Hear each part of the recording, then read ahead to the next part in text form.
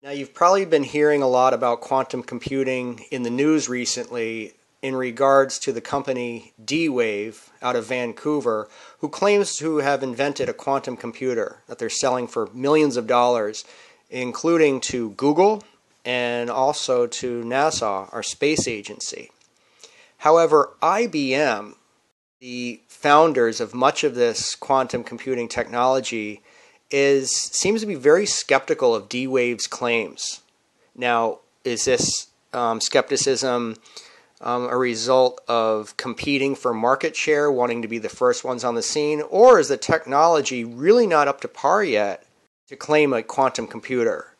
IBM is saying that the classical models for the D-Wave machine are not ruled out, meaning that D-Wave may have a lot of characteristics of a conventional computer as opposed to a quantum computer. The basis of quantum computing are not binary bits or zeros and ones, but quantum bits, meaning that not only do we calculate with just 0 and 1, but we can calculate 0 and 1 simultaneously.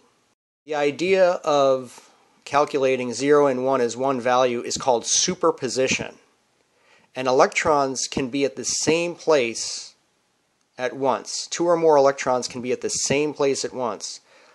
Okay, that's also called superposition. And here we see an image of a superconducting quibit mounted on a chip. Again, the quibit is the quantum computing unit.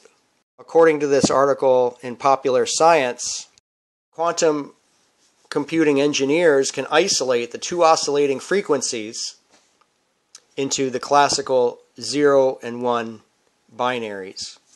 And then they can use that information in problem solving. At its core, quantum computing is atomic engineering implemented between superconductive materials with an oscillating electrical current.